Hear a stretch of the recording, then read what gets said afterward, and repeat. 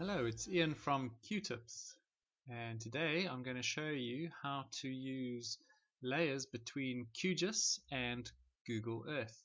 Now, the idea behind the tutorial today is that we want to compare historical aerial imagery of the Kloof Dam. Now, we've got quite a severe drought in the Western Cape, so what I'm going to do is export and georeference imagery from 2017 and then a couple of years before, just to compare the dam levels at a similar time of year. So these are current images from this Kloof Dam. As you can see, the levels are very low. So the guys in the Western Cape are running out, and this is just to use a topic which is relevant to current to current news. So let's do that now. We're going to open up a session of QGIS. So if we double click on our QGIS desktop, that'll open up our application. There we go. So we've opened up QGIS, and what I want to do is add a layer for the dams, which is in my data folder, and it's in this folder here, hydrological water bodies, dams and lakes, and this layer will be fine. It's a shapefile. Okay, we open that up. And these are all the dams for southern Africa, and then a couple bigger dams for the SADC region. And if we zoom in here, this is where the Western Cape is, and this is the dam that I'm interested in. Let's just double check that. So this dam here, if we select it using our little information tool, that's the Kloof Dam, so that is the correct one. Now we just want to make sure that that is the dam we select and export. So now the idea is this is currently a shapefile, and we want to save this as a KML, which is the keyhole markup language. Now, if you're also exporting a layer, if you've gone through the same steps as I have, your default might be on shapefiles. It will default to the last file format that you exported as. So I'm going to choose keyhole markup language, and then I'm going to name that file, and I'm going to stick it in some arbitrary folder. Where are we going here? Current, delete me. Okay, so I'm just going to stick it in here. I'm going to call it Kloof. Okay, I think I spelled that right. I'm going to save that, and then just make sure that you select this little option here to only save the selected features. So you don't export all the other dams. We're just selecting and exporting the Kloof Dam feature. We say OK.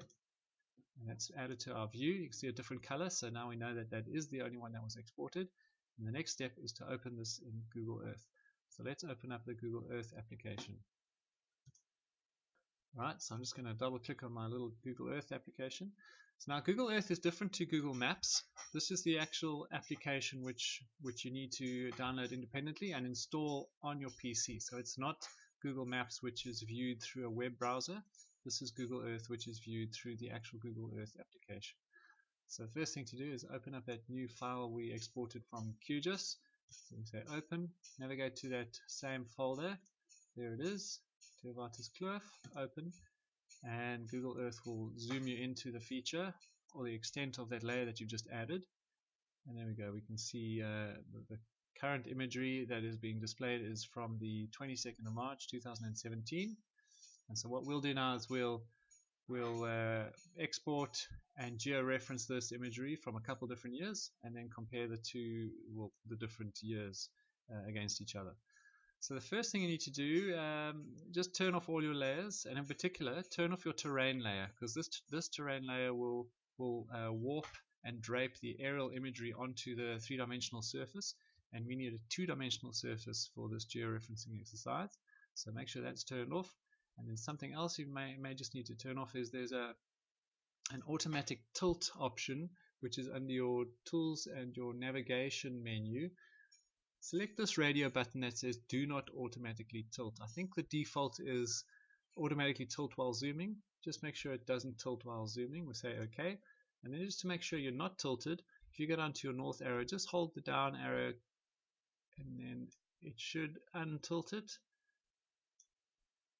See, if you tilted it, it would be like that. So you just hold it down until it untilts it and start slowly rotating. And then just to make sure that it orientates to north, again, click on the north arrow. And there we go. It's not going to tilt. So this is a little portion of dam we're interested in, and that's what we're going to export now. So first thing we need to do is to create some control points. Now control points are points that are spatially referenced on both the image that you can then compare to the points of an image to an actual layer that is spatially referenced. So we're going to do that using the place markers. So if you select the add place mark option, it's going to add a new place mark, and we're going to dump the first one up here somewhere. We're going to call it A, so it's point A, and I just want to change that icon to something different. I'm just going to change it to a little square. Let's make this 0.8, let's make it 0.8, and then just change that color to yellow so it's easily seen. And that A is getting in the way currently, so what we want to do is just say OK, choose your style and color, and then for the label just make that 0, and that'll drop the little label off. So that's our first control point, and we need 4 of these. So we're going to have A, B, C, and D. So let's add the remainder of those now. So this is going to be B, and then you can just select and drag your marker into a place. Excuse me. And the next one is going to be down here bottom right, which I think we called D. So let's just drag that down here somewhere. And go a little further. Okay. And then the last one, C. And I'm just going to drag this box out the way and pop it down here. I'm also trying to place the markers on top of some dark imagery, like some plantations or agricultural land. Because it's yellow, as you export it, it might disappear behind similarly colored imagery. So that's why I've popped it there. And they don't have to be equidistant or uniform in any way. They just have to be from different parts of your drawing. Alright, so there we go. These are the new layers added to our view. And we can turn off the Theovatus Cliff Dam. And what I want to do is save these as a KML, which will then open up in QGIS. So the first thing I need to do is right click on My Places and add a folder and call it Control Points. You can call it what you like, but they are control points, so I'll just call them control points. And just drag this, actually leave the folder there, it's fine. And then just drag your points and drop them into that folder. The order is not important, as long as they're all underneath control points. Then select control points, right click, and you're going to save place as, and we're going to choose KML because that's the language we can read in QGIS. Control points is fine. We say OK. Now we'll be able to open that up in QGIS. Right, so we've got our control points. Now we need to export the imagery with these control points. So we're going to export this image here. So let's go to the File menu and say Save Image. And we're going to turn these map options off because they're not important to us. And we're going to set the maximum resolution. Okay, that's great. Now this is for Google Earth Pro. You can set this maximum resolution. I think for previous versions of Google Earth that weren't Pro versions, you were limited to a certain resolution, and it wasn't anywhere near this. Okay, we can say save, and I'm going to call it, okay, we're already defaulting back to that same folder. I'm just going to call it 2017. Let's say save. And that should take a little while and beat along and eventually save out that new image. Okay, so that should have saved out. I'm just going to double check that in my Explorer here. So where is it? It's under in that current folder that I created. Delete me.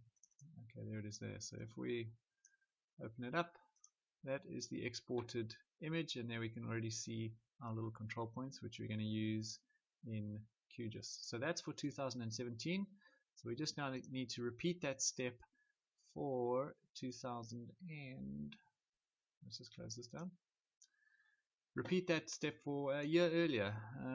So if you've zoomed in and you see this little option down here, this is your historical imagery. You can also turn it on from this button at the top. So I'm just going to select the historical imagery to open it up a bit. And I'm going to go forward to our current image. which was the 23rd of March. January, February, March, April, excuse me, April. And we're going to go back to a similar time a year ago. So where would that be? So that's 2 years. That's 2 years ago. That's actually a good example. So why don't we go 2 years ago? So we've got 2015 versus 2017. This is the 28th of April, and the other one was from, wow, that's a big difference. But that's from the 22nd of April 2017. So if we going to export this, we need to just make sure that we can see the little control points. Okay, there we go. We're going to say save as image. Still see them, that's fine. This, I don't know, actually I think we can leave that on for now, and then just say save image. I'm going to call this 2015 and save. Right, okay, so as soon as that is saved, it'll close that window down, and if we go back into our folder and check, we'll see that this new image 2015 has been added. And if we flip between the two images, we can see there's quite a significant difference in the dam level for a similar time of year.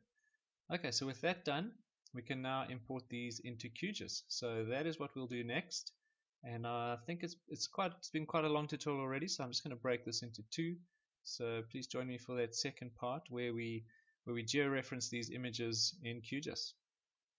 Okay.